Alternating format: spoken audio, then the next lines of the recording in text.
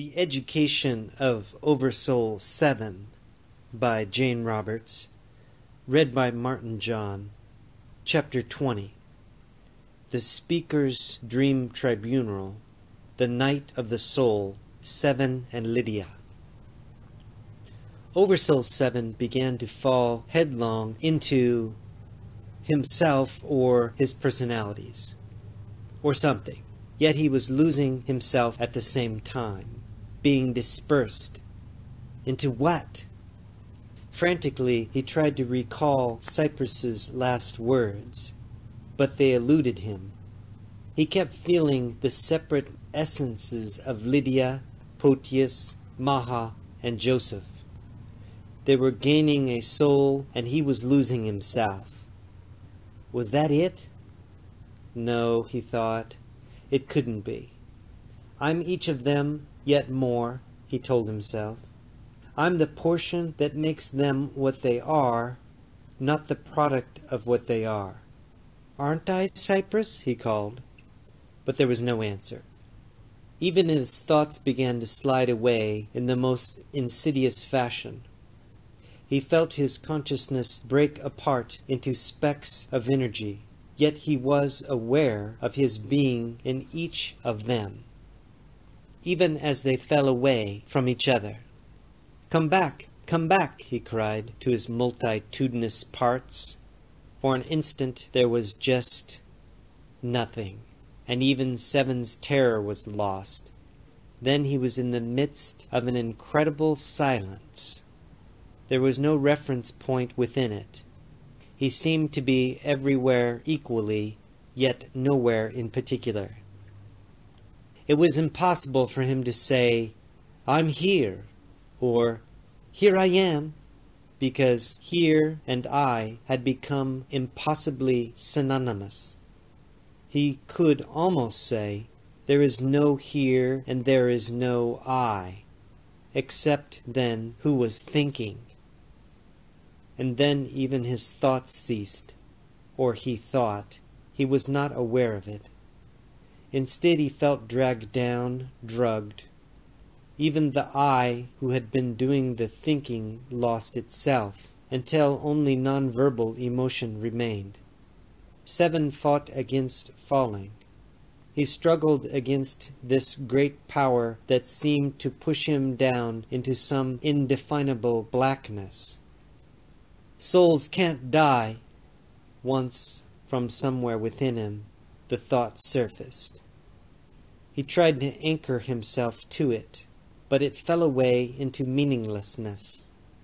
All the while he kept falling and fighting against it, and the harder he fought, the faster he seemed to fall. The further down he was dragged, and the weaker he became. Once again he managed to cry for Cypress. At least he heard his own mental call, and again there was no answer. Nothing seemed to exist but this terrifying descent into darkness. At the same time he felt that Lydia was falling too, surrendering, and in a different way. Proteus and Maha and Joseph all together. Suddenly, in the background of his wavering awareness, he thought he heard someone call, "Old man! Old man!" And he felt that the words must have a significance, though at the time they were meaningless. He couldn't tell where they were coming from. For that matter, the concept of where quite eluded him. The word Cypress seemed once to hang in his mental vision, and he knew only that Cypress was someone he needed desperately to reach. And in that moment he realized that someone else needed him. There was someone he had to help, and only by helping this other someone could he rouse himself. He was falling with someone, for someone, because of someone, who was also in great danger. The need of that other consciousness became his own, was his own. He became it, looked out through its eyes, through the drug-filled eyes of Lydia. The eyes saw nothing but the blackness in which all objects were swallowed. Then the falling intensified.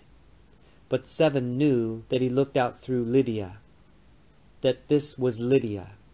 He had a reference point, and he tried to collect himself about it and save them both. It was her fear of death and dying that had trapped him, that must have come upon her with great suddenness. Or had he just become aware of it because she had? It was impossible to tell. "Lydia! Lydia!" He said her name over and over as calmly as he could, even while the darkness rushed past them both and engulfed them in a chasm of her panic. Lydia! It was no use, he realized. She didn't believe in life after death, or the soul, much less her own soul. He could never reach her that way now. "Lydia!" he said again.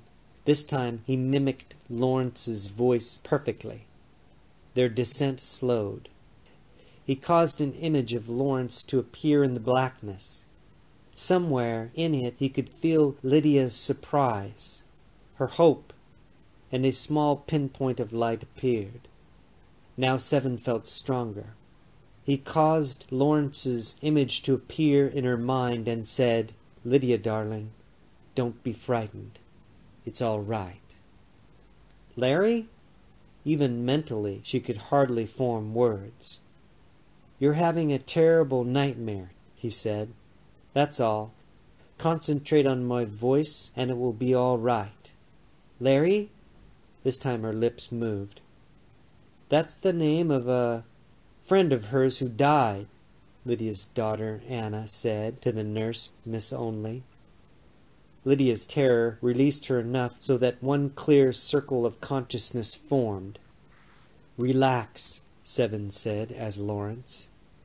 "Your own fear is causing the nightmare, and it stops me from helping you." "But I'm dying!" Lydia's words rang through her own awareness and fell crumbling into the room. No, you're not," Anna said. "Don't say things like that." "She knows," Miss Onley said. Lydia heard.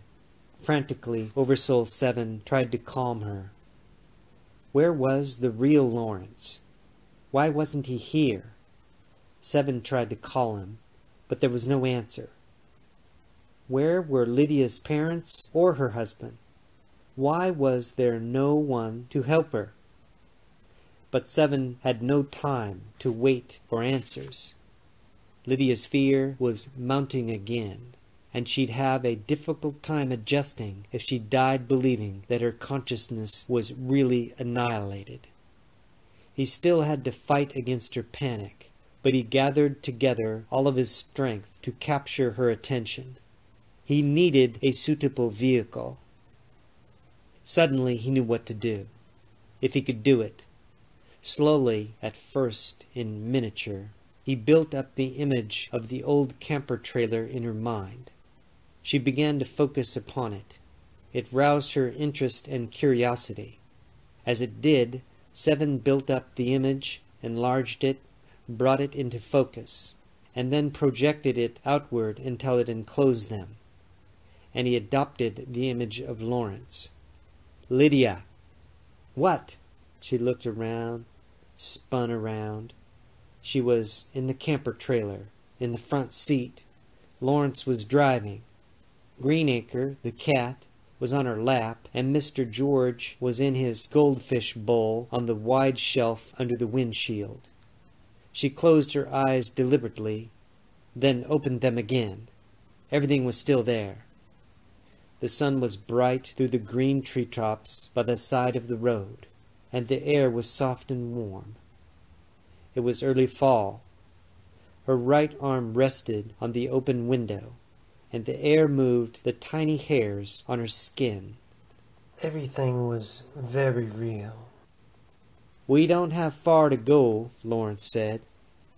She looked over at him. He looked great, like pictures she'd seen of the aging William Sauroran. Funny, philosophical, his dark mustache bristly, his eyes grave and amused all at once. The hair at the nape of the neck prickled. She felt an odd sense of foreboding, yet she felt more alive than she had in ages. Yet, "Larry, I had the worst nightmare," she said. "I dreamed that you died and I was dying, and that I ended up in an old people's home after all." She shivered. It was so real. Yet here we are, our trip uninterrupted, going on as if nothing happened. You were sleeping, snoring too. But I didn't want to disturb you, Lawrence said. If I'd realized you were having a nightmare, but maybe it was something you ate. She said. But what a strangely lovely day. I mean, there's something positively unearthly about it. And you even seem different, more sure of yourself, maybe. Decisive or something. Wiser. That's just my natural superiority, Lawrence said. I didn't know it showed. Honestly, she said. But she felt uneasy. Her gaze flew about. She turned and craned her neck to see the back of the camper. Inside his Lawrence image, 7 was nervous too. The camper was a duplicate of the real one. He'd placed everything as carefully as possible, but indubitably he'd forgotten something. Nobody was perfect. The ruse had to hold until she was safely dead, to protect her from that panic, and if she found just one item wrong or missing, it could make her question the entire episode. Not that it would, he thought hastily. He could always think up a good explanation. Still, he wished that she'd stop looking around like that. "Why don't you read me a few of your poems and practice for your reading?" he asked. "We'll be there soon." "I left my notebook in back." "No, it's behind me," Lawrence said. He reached around the seat and brought out the freshly materialized book. She was smiling. OverSoul7 was so relieved that the Lawrence image was grinning from ear to ear. 7 felt much more like himself now, and far ahead, somewhere, it seemed to him that he heard Maha calling. Lydia laughed and pulled her visor cap further on her head to shield her eyes from the sun. "This is one of my children's poems. It came so easily that I can hardly lay claim to it, really." And she read, "The future rises up, like a camel's hump, a part of the beast, like his ears or his feet. Who rides the present, wise man or dunce, rides future and past, all at once." "A great little poem," Lawrence said. "And true, too." "Is it?" "Yes, I suppose it is," she said. "I did a series of children's poems and called them Sumari Songs for Children. I don't even know why I called them that. The title just came to me. I always considered them odd in some crazy fashion. The book sold amazingly well, too. My own kids were young when I wrote them. Funny, as I said that, I had the feeling that Anna was upset. Now, I heard her voice way back in my mind. I'm sure she's all right," Lawrence said. I suppose." She looked out. "Strange that there isn't much traffic.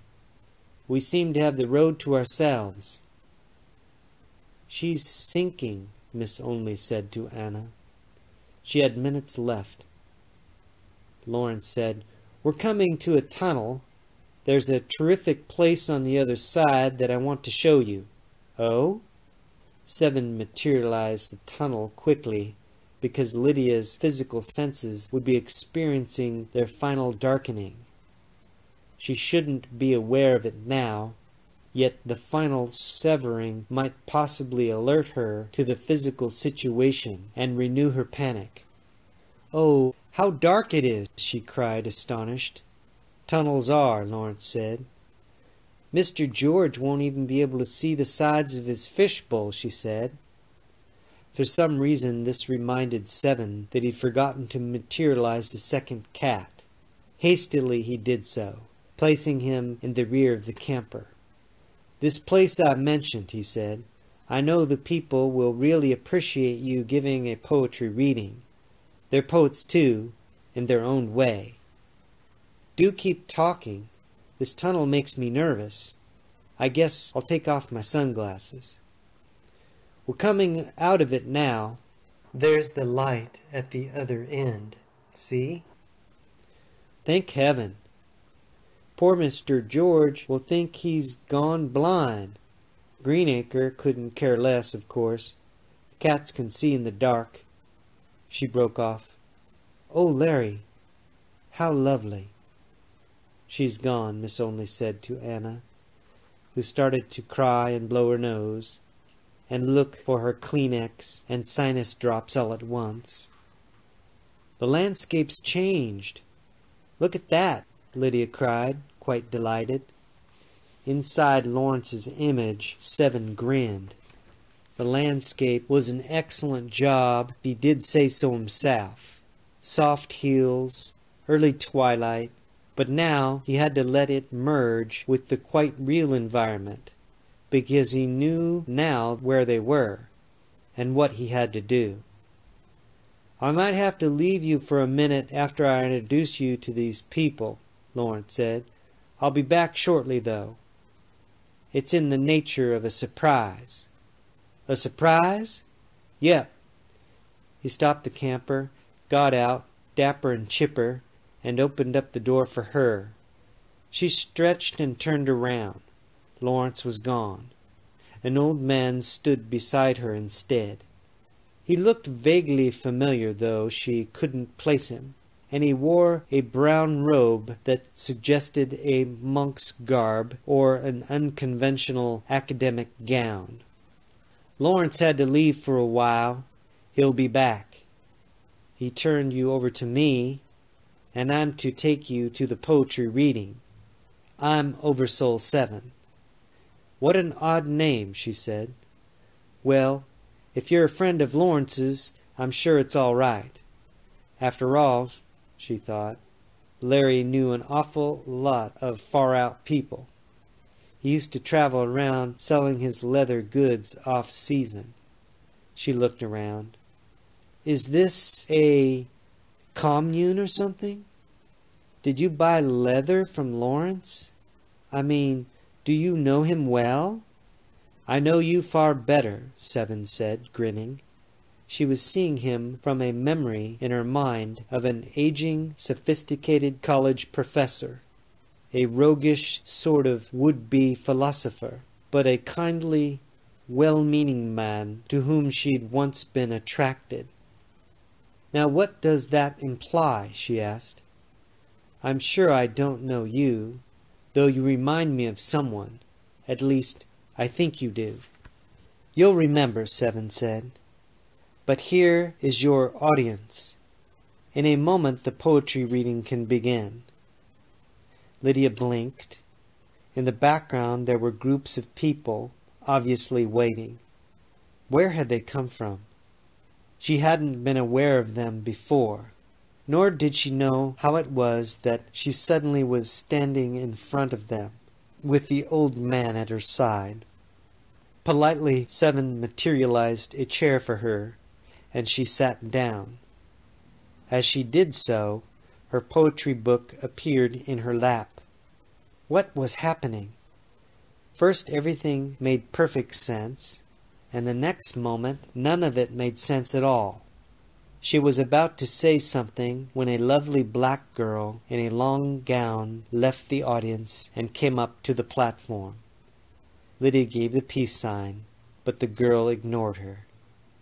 "Well, at least you're here," Maha cried to Seven. She saw him as her version of the old man, with a white beard, black skin, and clear piercing eyes. "I don't know what's going on, but it's very important," she said. "And I've had an awful time trying to find you. I fell into a terrible nightmare and kept falling and falling, and Sumter had to get me out of it.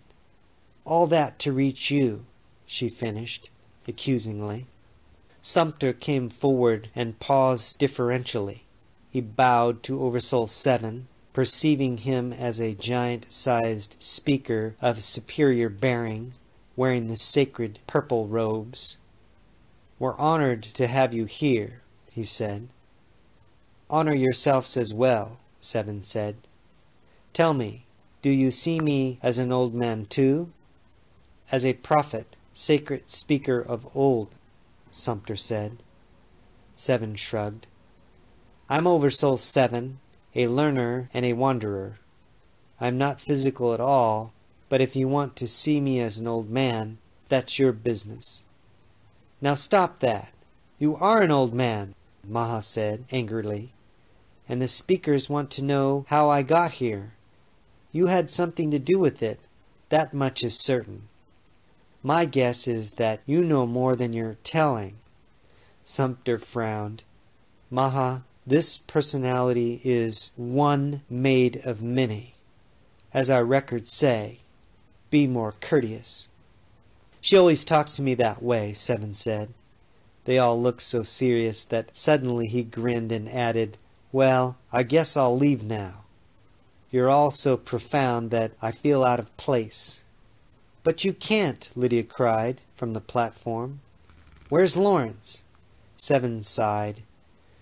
"You certainly all get yourselves in messes," he said. But suddenly he knew that the examination was nearly over. Memories that he'd purposely put aside now returned to his consciousness. There was a job to be done.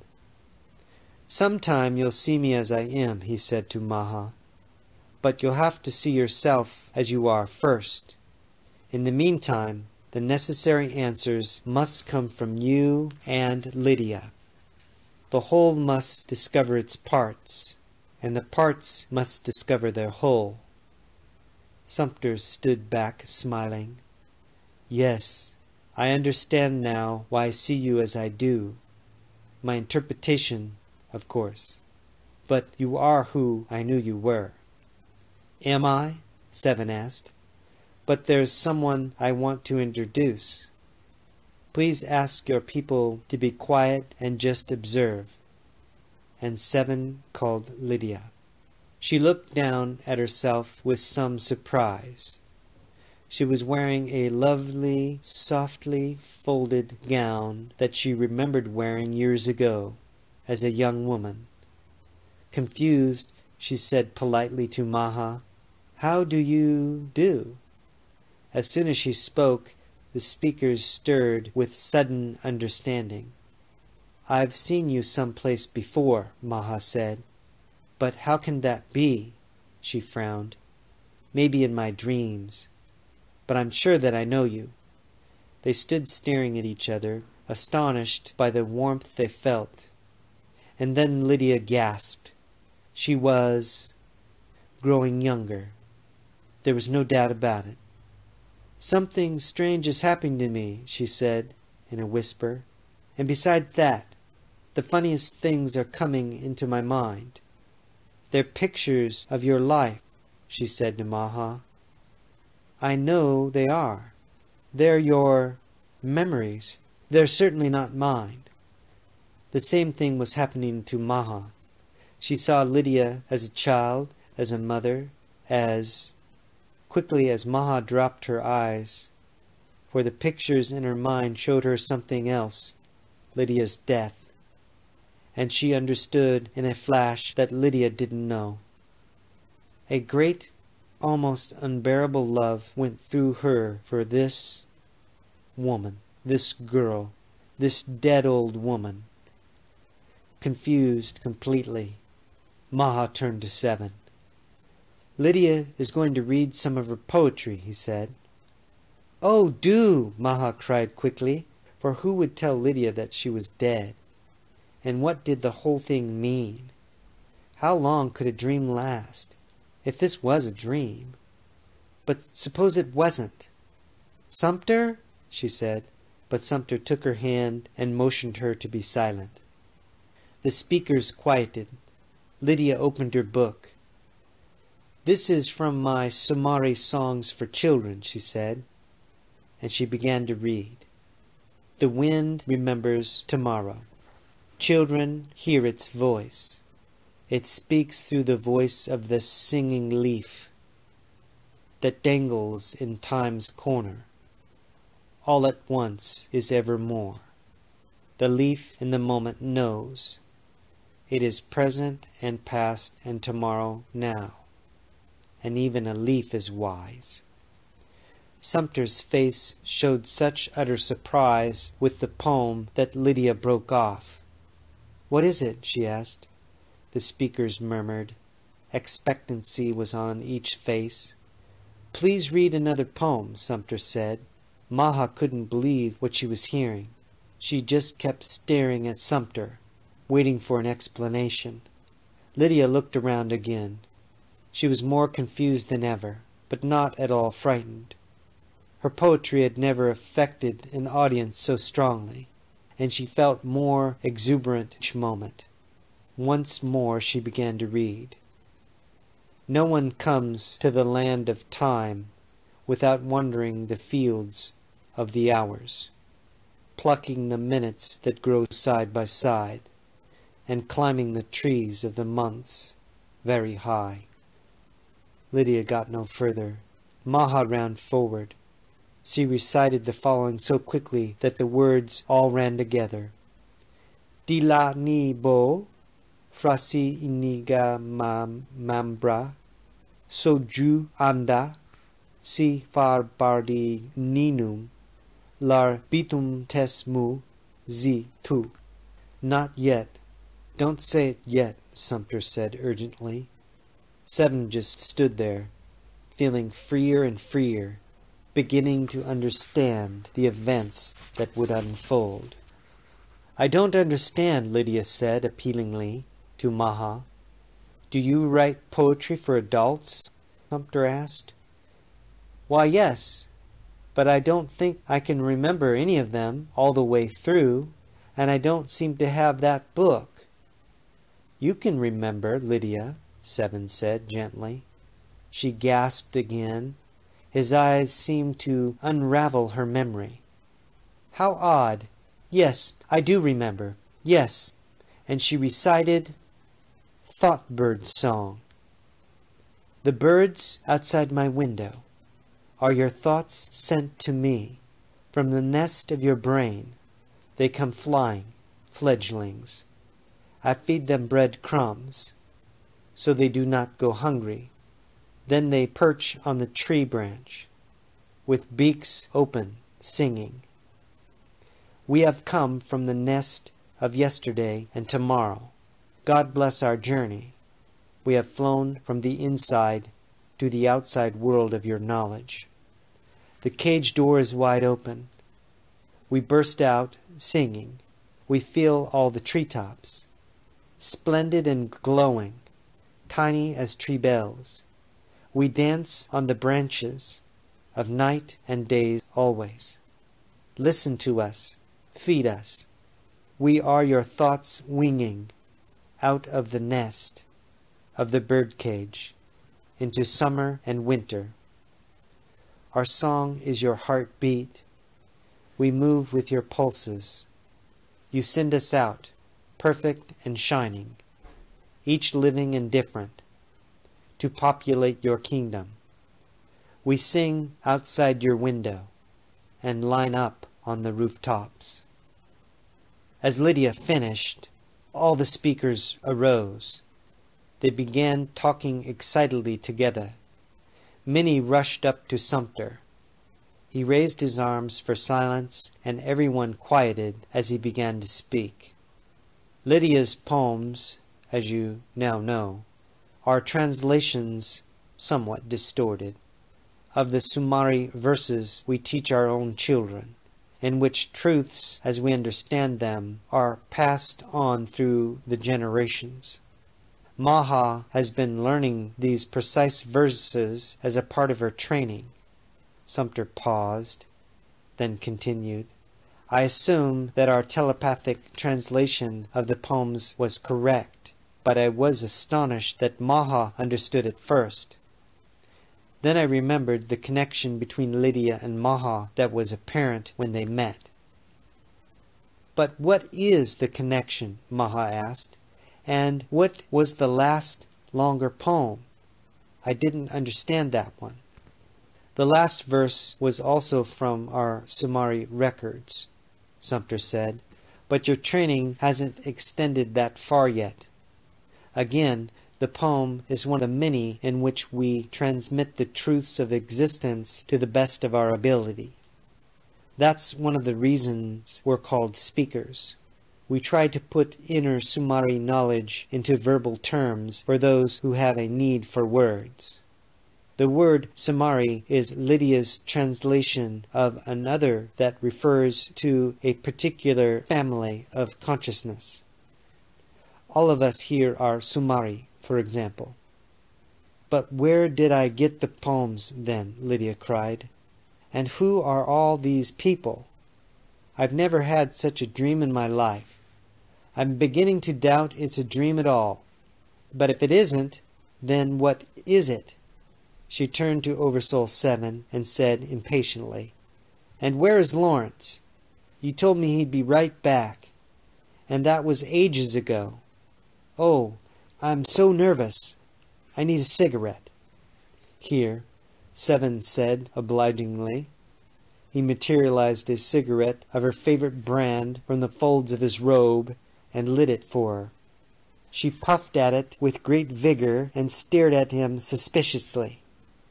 "Now I'm not to do another thing or move an inch until you tell me where Larry is," she said.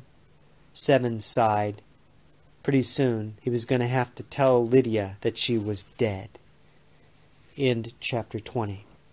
Peace, light, and love. Aloha.